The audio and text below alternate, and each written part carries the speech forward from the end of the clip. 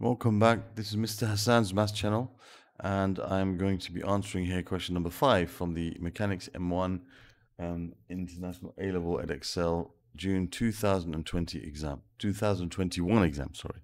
And this question here, they told us that in this question, I and J are perpendicular horizontal unit vectors. A particle P is moving with a constant acceleration. At 2 p.m., the velocity of P is 3I plus 5J kilometers per hour. And at 2:30 p.m., the velocity of P is I plus 7J kilometers per hour. So I guess from this, you can work out the constant acceleration of this particle. That's a very important little phrase here, I guess. Then it says at time, capital T hours after 2 p.m., P is moving in the direction of the vector minus I plus 2J. Find the value of T.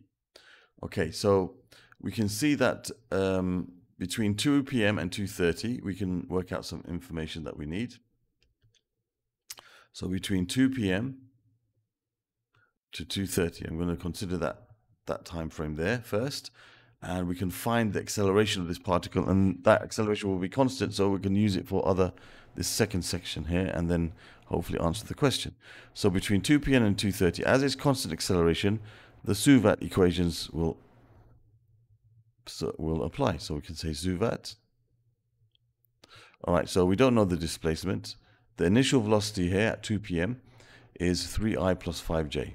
3, 5. The final velocity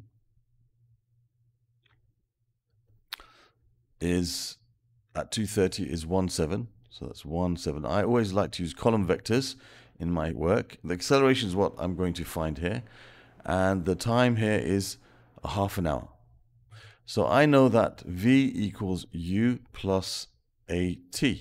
That will be applying here because we need to find A. We know U, V, and T. All right, so we want to find what A is. So we got V, which is 1, 7,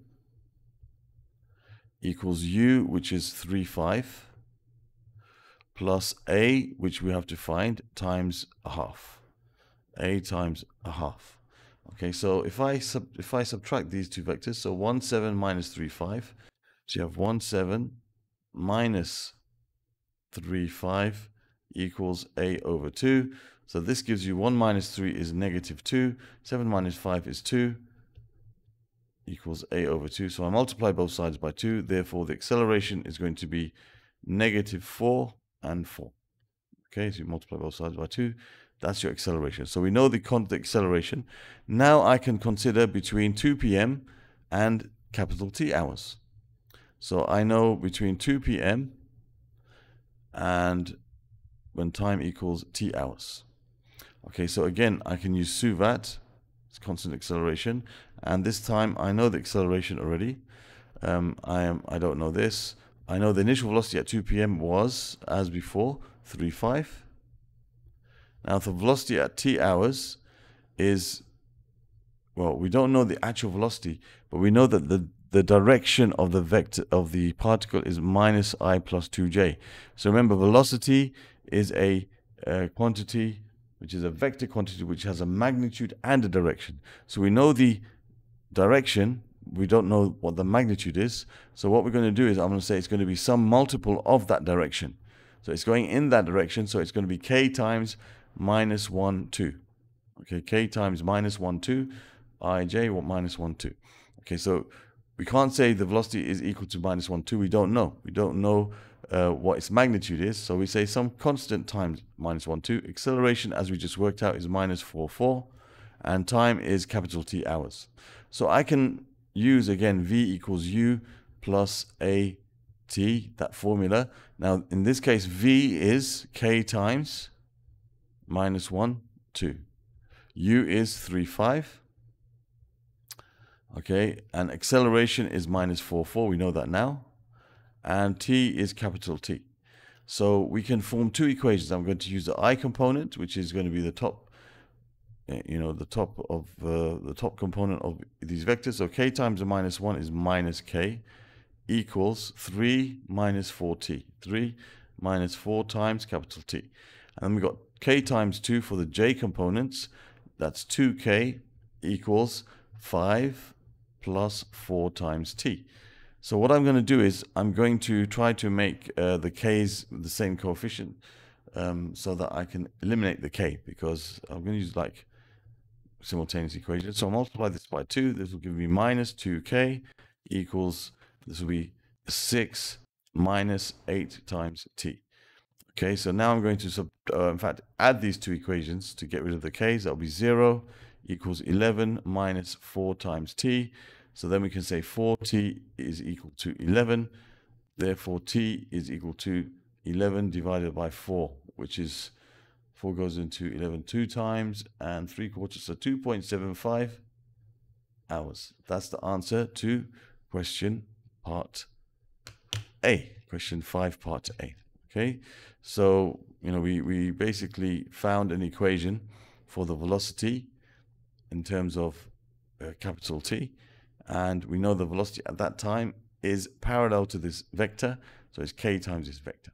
Okay, so there's the answer for question part A.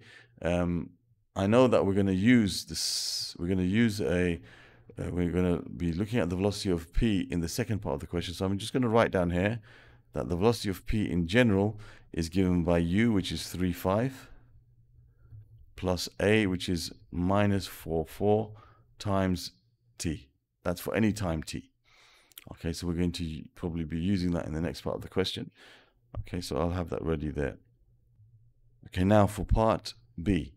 It tells us another particle q has velocity vq kilometers per hour at time t hours after 2 p.m., where vq is minus 4 minus 2i plus mu plus 3tj, and mu is a constant. Given that there is an instant when the velocity of p is equal to the velocity of q, find the value of mu. Okay, so now we know that the velocity of q is given by what they told us here. I'm going to write it as a column vector, minus 4 minus 2t. That's the I component. And you got mu plus 3t is a j component. And we know that the velocity of p, okay, I already have it prepared here from the last question we did.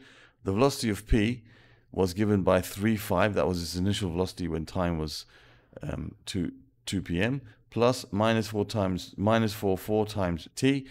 That was acceleration. Okay, so I'm going to write this in the same format as this, with the I and j components kind of written as one vector. So I'll write this as 3 minus 4t and 5 plus 4 times t. So that's the velocity of p written in the same type of format. Now they've told us there is an instant when the velocity of p is equal to the velocity of q. So there's an instant when velocity of p and the velocity of q are the same. So I'm going to equate these two with each other. So I'll say that minus 4 minus 2t and mu plus 3t is equal to 3 minus 4t, 5 plus 4 times t. So we want to find the value of t first, for which they're equal, and then we'll be able to find the value of mu. So I can find the value of t using the I components, because the only unknown is t here. So I have minus 4 minus 2t equals 3 minus 4t. I can subtract, in fact, I can add 4t to both sides. So I'll have minus 2t plus 4t equals 3 plus 4. This gives me 2t equals 7. So t is equal to 7 over 2, which is 3.5 hours. I'll just write it at 7 over 2 for now. So t is equal to 7 over 2 hours. So when t equals 7 over 2 hours, then they are going at the same velocity. Okay, so we can find mu is, we can use the j components, and that the fact that t is equal to 7 over 2. So we can say mu plus 3t equals 5 plus 4t. We know t is 7 over 2, so mu plus 3 times 7 over 2 equals 5 plus 4 times 7 over 2. And we can use this to find the answer now. So mu plus 21 over 2 equals 5 plus, they cancel, giving you 2. 2 times 7 is 14. So you're going to have mu is equal to 19 minus 21 over 2. So mu is equal to 19 minus, well, 38 over 2 minus 21 over 2. Just do it as so you got 38 over 2 minus 21 over 2. 38 minus 21 you're going to have a 17 over 2. Therefore, mu is equal to 8.5. It's just a constant. So there's the answer to question number 5, part B. Okay, so this is all about vectors. So other questions about or from this paper, this particular paper here, can be found by clicking on the link that should appear at the end of the video in this area. Other questions about vectors from M1 you can find in the link that should appear somewhere in this area. You can subscribe to my channel by clicking on this link, and in the description of the video you'll find links that take you to other papers that I have answered: P1, P2, P3, P4, S1, also some IGCSE papers, especially from the Cambridge board, for those. And thank you for watching. See you soon.